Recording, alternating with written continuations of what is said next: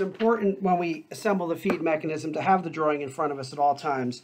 The drawing I'm working off of is drawing number M62463-3. It's a number 2 feed screw mechanism.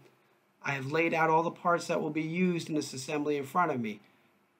As I install the seal, part number 35144, there are 2 of them. It is very important to insert them through the space, and then we use a special tool to make sure that it's driven all the way in. It's important to make sure that it's centered, and you use the plastic mallet and drive the seal all the way in. You repeat this process on the other side, and here's a view of what it should look like when you're done. Both seals are fully inserted. The next step, we're going to build the input shaft by installing the worm gears, which there are 2, as well as 2 spacers and a bearing. There's a number 3 taper pin that must be inserted through the worm gear and through the shaft. When the part is received, these parts are pre-drilled. However, you need to use a number 3 tapered reamer to make sure that the drift pin will go down through the gear and the shaft and be flush on the valley between the gears. We use a drill press to accomplish this. It's important to go slowly and deliberately until you find the right depth for the taper.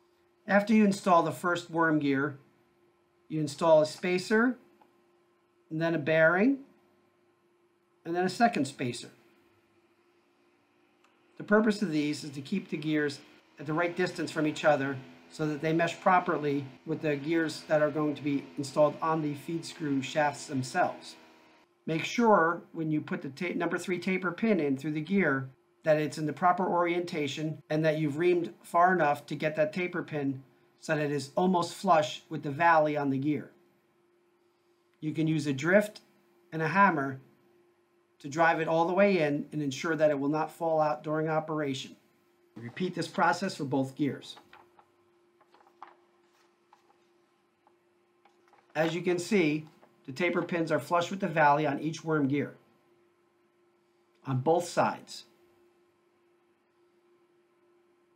The next step has us installing this input drive shaft in through the gear housing. As you can see, we have left one side exposed. The purpose for this is to use 2 adapters. One is a bronze back plate, and the other is a bronze bushing that are going to slide into the opening on that side of the feed mechanism. The end bearing has 2 set screws on it.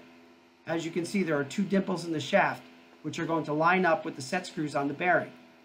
But first, the second bronze adapter piece has to be installed. The bearing will fit into that space. The bearing has 2 set screws 90 degrees apart.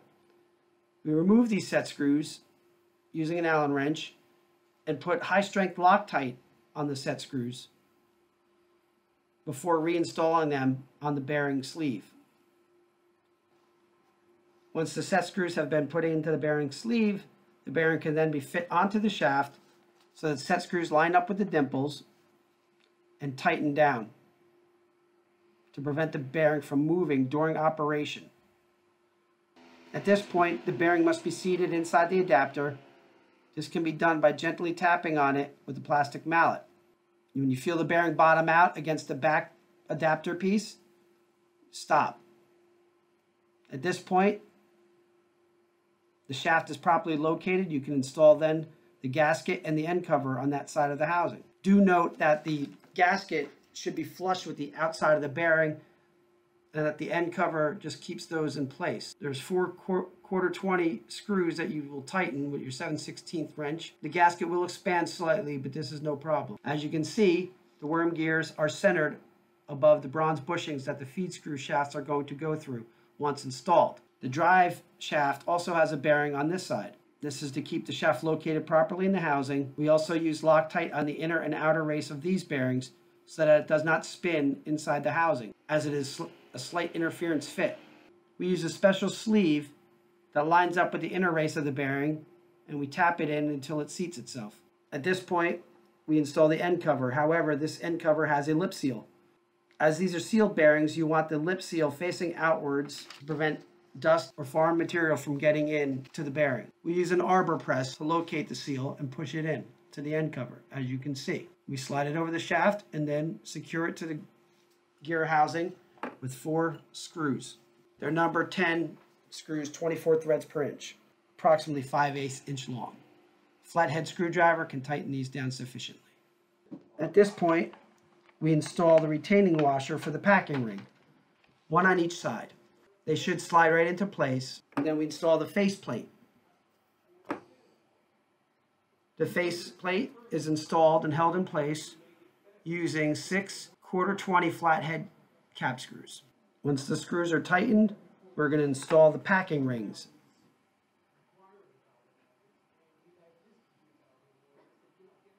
As you see, these Teflon packing rings are cut at a 45-degree angle so that when you install them, there's no overlap.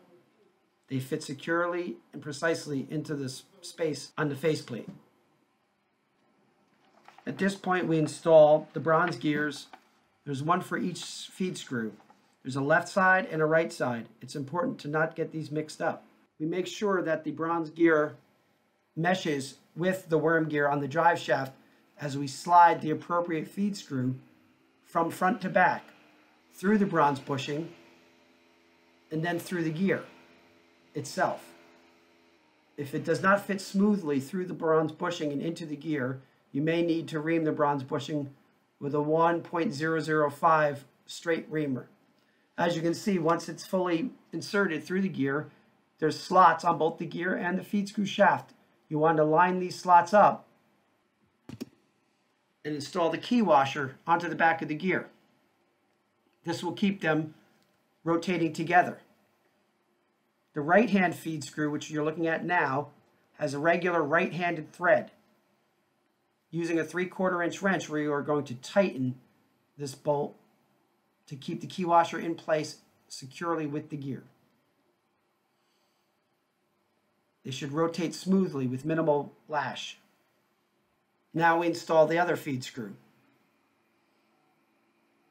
in the same manner that we installed the first feed screw. It should slide in smoothly through the bronze bushing from front to back.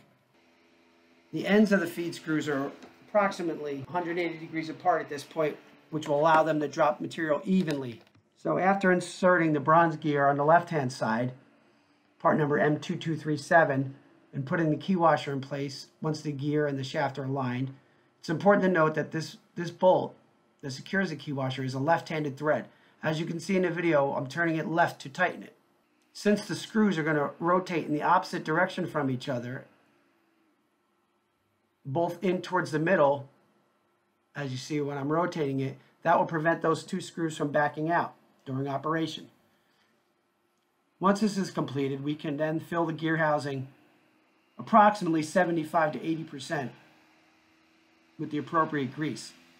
It's important to rotate the input shaft during this process to make sure that the gears are receiving the right amount of grease, that it's distributed evenly. Then we add more grease manually to make sure that over time there's still plenty of grease in there to prevent wear of the gears. Wipe off the excess. Once the excess grease is removed, we install the back cover. The back cover bolts in place and is held in place by 6 5/16 by 1 inch long bolts. At this point, we have 2 bolts that are actually considered more set screws. They're 3/4 inch diameter by 2 1/4 inch long. And then we also have a lock nut that will be fitted onto these bolts, and they will be threaded through the back cover and threaded down fully until they touch the back of the bolt that's securing the key washer to the gear. Once this bolt is touching that, you're going to back off approximately 1/2 turn on the 3/4 inch bolt and then tighten the lock nut down against the back cover. You will need a 1 1/8 wrench and a 3/4 inch wrench to accomplish this. Once you tighten the nut, you want to check the rotation of the screws. That nut and bolt are going to prevent the screws from wobbling during operation. They also prevent the nut that holds the key washer to the bronze gear from backing out. At this point, we install the Zerk fittings, which are going to provide grease to the bronze bushings, which have grease grooves machined into them. This will lubricate the feed screws during operation and should be done periodically. Consult your manual for details. 3 or 4 pumps of the grease gun should be appropriate. One last thing, make sure that you check that the key fits onto the input shaft. Now we're complete and we're ready to install the feed mechanism onto our mill. Thank you for watching.